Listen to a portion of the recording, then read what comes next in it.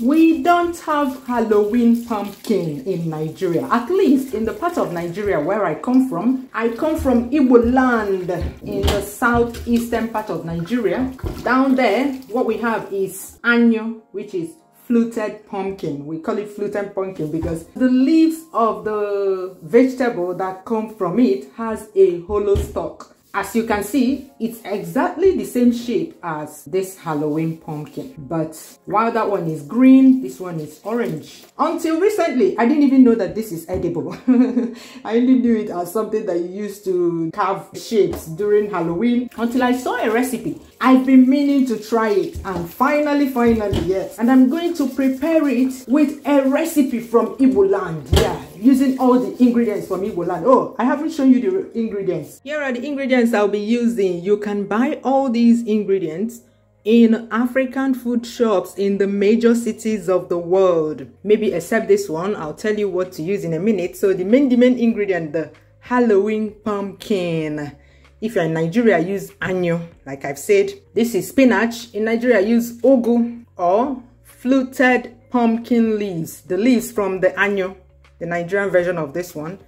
You have yam. This is puna yam, African yam. It's white. You can use potatoes if you don't have yam. This is palm oil, red palm oil from the palm tree. Salt, habanero pepper, red onion. I recommend red onion for the taste to come out. Then this is shredded oil bean, okpaka or oba, depending on the Igbo dialect. You get the oil bean seed, cook it for hours, and then slice it like this. If you don't have this, use sliced sauteed mushrooms. It will give you similar texture and close enough taste.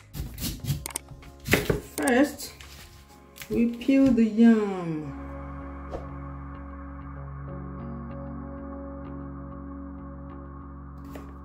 Cut it into small cubes. It's advisable to add it to cool water so it doesn't change color.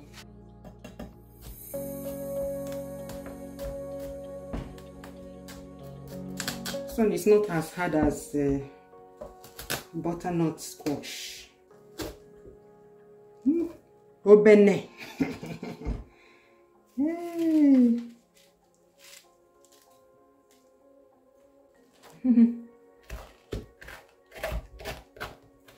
It has seeds, pumpkin seeds, which you can roast or toast and eat. You can also use it to prepare something that looks like a goosey soup.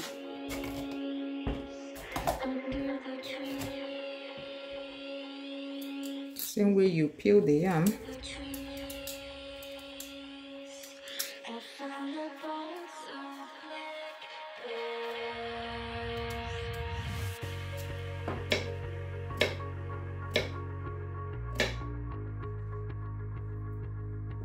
See how it floats in water.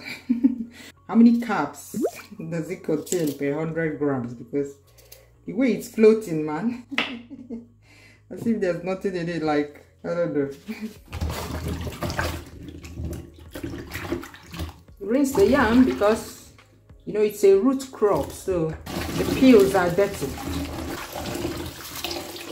Put some water to boil. Chop the onions. Chop the pepper. Not me testing the cooking times of these two items over here.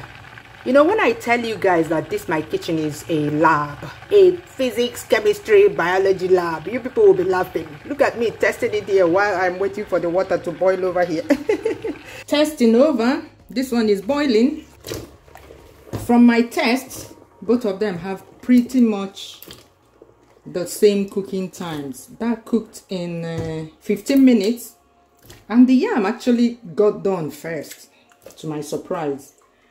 The pumpkin is still a little bit not moist to my liking. That's contrary to how anyụ, the one we have in Nigeria, behaves. Anyụ is so soft, it cooks in no time. So that's actually why I wanted to test it, to see which one I'll start cooking first.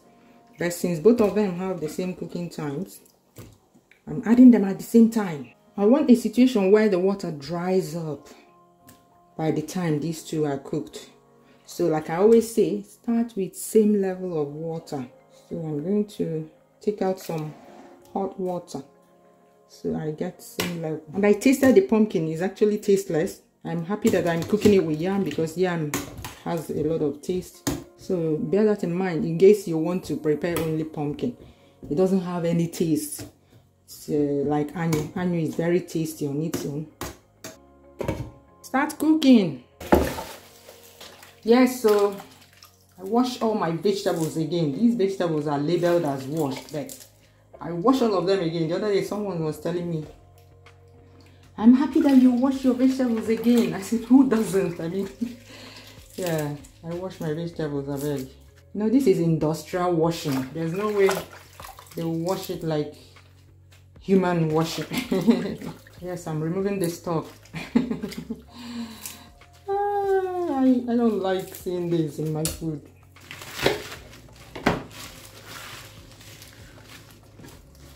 Chop the vegetables. I nearly forgot to say that.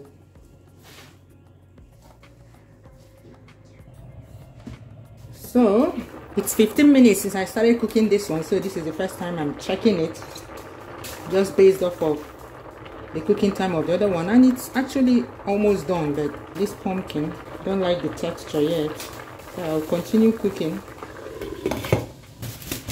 I always remove the excess water from the spinach to make it more palatable. All that water in the green color usually ruins my recipes if I don't do that. See all that water? Not needed.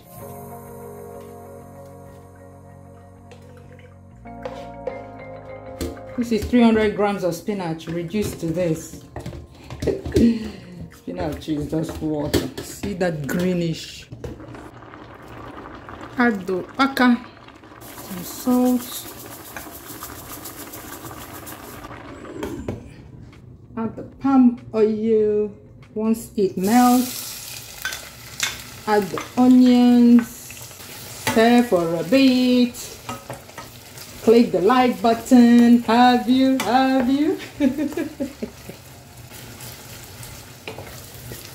Add the pepper. Red palm oil has this delicious flavor. Hey! Oh my god!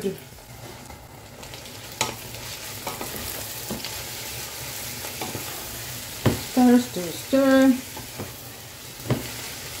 You know that this meal is actually vegan. Hey!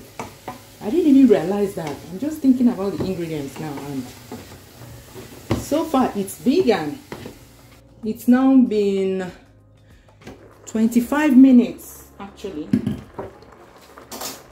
since I added it, and it's perfect. It's moist. Everything is moist. So yeah, 25 minutes exactly, and still has a lot of water because this, what do you call it, this pumpkin doesn't have any, I don't know if it has starch at all. I'm going to look up the carbs content because, man, if it were this one yam alone that I'm cooking, it would have absorbed all this water. So I'm going to pour out the water over there.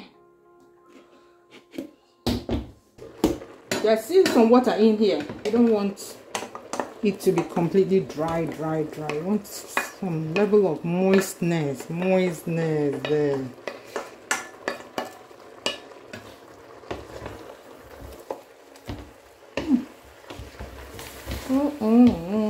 Hey,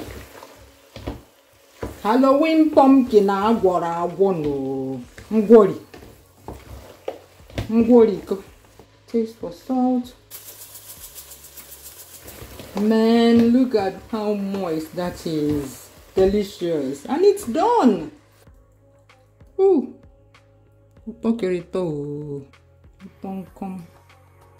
as I expected, it's yummy. Ooh.